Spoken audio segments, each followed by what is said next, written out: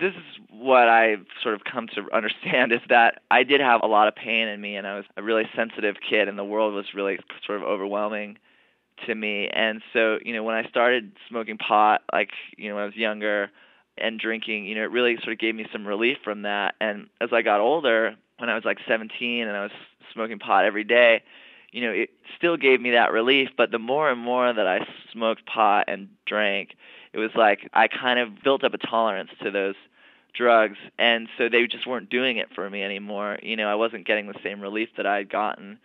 So I really started looking for more hard drugs, to help me to find something that would kill that pain. And at first it was just like mushrooms and acid, and then I tried ecstasy and coke. But the way that I tried crystal was really sort of an accident. I mean, I didn't really know anything about crystal meth except for that maybe it was like, in the Midwest, like hillbilly kids did it or something. I mean, I didn't know anything about it. But my friend, we were up all night doing acid, actually. In the morning, he was like, man, I just feel terrible. Maybe I should get some speed and we'll feel better, So I was like, all right, so we went and we bought some speed. I didn't even really know that speed was crystal meth. I mean, I just didn't even think about it. And, I did a line of it with him.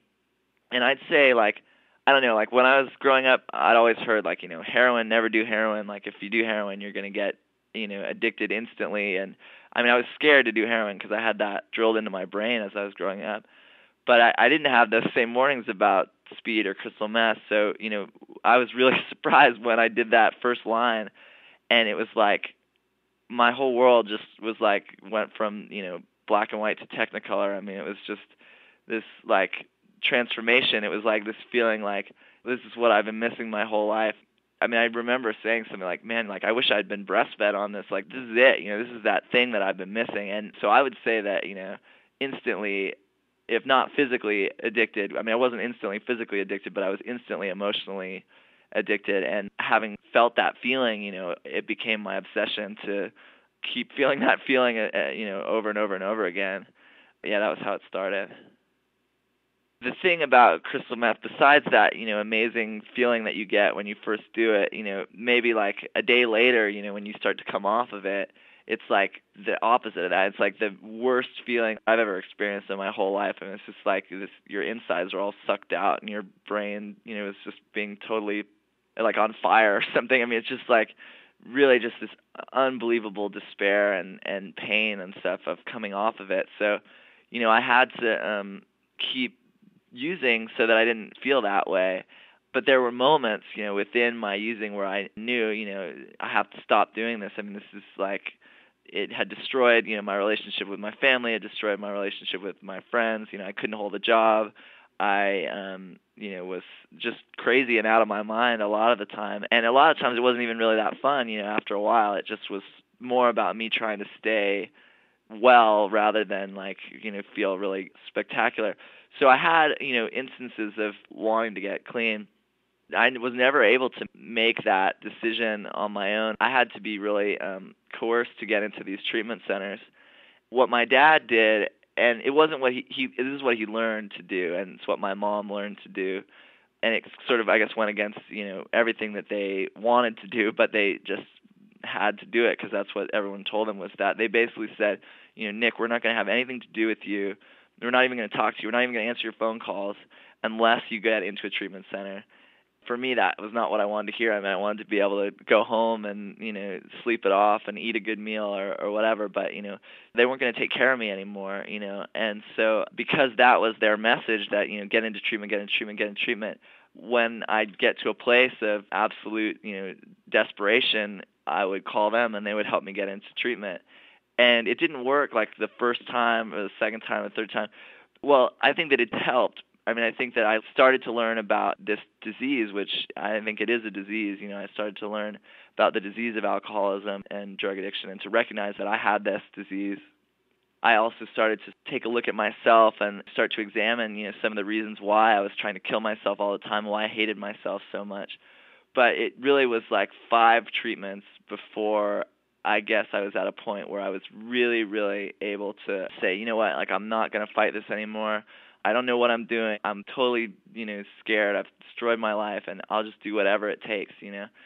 This last treatment center that I went to, they had us doing like a lot of these like weird alternative therapies that I thought were really like ridiculous, but then turned out to be really amazing. Like their whole theory was just basically like that the human body traps all this trauma in it. So it's like if you go through something like, your parents get a divorce or you see someone get hit by a car or anything, it's like the human body will like trap that feeling, that trauma feeling in it. And unless you let yourself feel it and let yourself go through all the emotions, they talk about Elizabeth Kubler-Ross and the stages of grief and everything. So unless you go through like, the denial and the anger and then the, sadness and acceptance ultimately, you can never move on. And for me, I'd never let myself feel anything because I'd always just pushed it down, whether it was with drugs or alcohol or relationships or exercising compulsively or, whatever it was like I was always doing everything I could not to have to feel anything bad. And so at this treatment center, they like brought me back through all these painful experiences and sort of encouraged me to really like feel them, for the first time and go through that process of grieving them. It was super painful and really, really hard. And I mean, just taking a look at myself and seeing all the mistakes I made and recognizing that, I am insecure and feel ugly and scared and, that's part of who I am. And as long as I'm pretending to be someone else and as long as I'm not letting myself feel those things that I went through, I'm not going to get better. So, yeah, I really started just like listening to what they were saying and participating in the program. I also was diagnosed with bipolar disorder, so I got on some medication and stuff, which I'd had mixed feelings about being on medication, but I tried it and, I found that, it was a little piece of the puzzle, it wasn't like a cure-all, but it helped.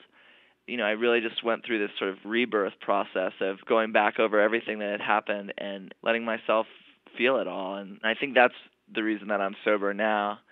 I think that ability that I have now to be able to sit with myself in the quiet moments, is something that I never had before. The reason I really thought it was important to share my story is that, well, when I was growing up, even more than about drugs or anything, I mean, I had this feeling inside of me that was like, I felt really scared all the time and alone and insecure and wary of the future and confused. And I had all these sort of dark thoughts and these sort of perverse thoughts or weird thoughts. And, I just was really kind of like ashamed of who I was.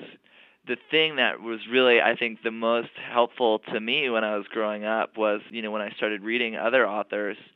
The first book that I read that was really like this was when I read Tropic of Cancer by Henry Miller. It was like, oh my God, like I can't believe other people, think like this and other people have turmoil inside of them and these weird thoughts. And it just made me feel like I wasn't so crazy, And so I went on to read other authors' work, authors who were really just sort of unrelentingly honest and wide open, and that gave me so much strength and made me feel less alone, So I wanted to contribute something like that, give back in that way. In terms of a young audience, I think what's really cool is that we've been touring around and stuff, and I have been able to see, like, when people come to the readings that we're doing and stuff, that, there'll be sort of an older crowd of parents and stuff that are really coming for my dad, I think, and there's this younger audience that's, really coming to see me. But in the process of us both telling our stories, it's like sort of secretly or something, they're able to get this other side of the message. Because, yeah, I mean, when I was using, I never thought really more than for a second about how I was affecting my parents and what they were going through. And I think as a parent of a drug addict, it's really, really hard to understand because addiction is so confusing and, I mean, it doesn't make any sense. It's like against all logic or whatever. For them to kind of get a little insight through my story and for, people my age and younger to get an insight through my dad's story, I think is really sort of just this amazing opportunity that we're able to present.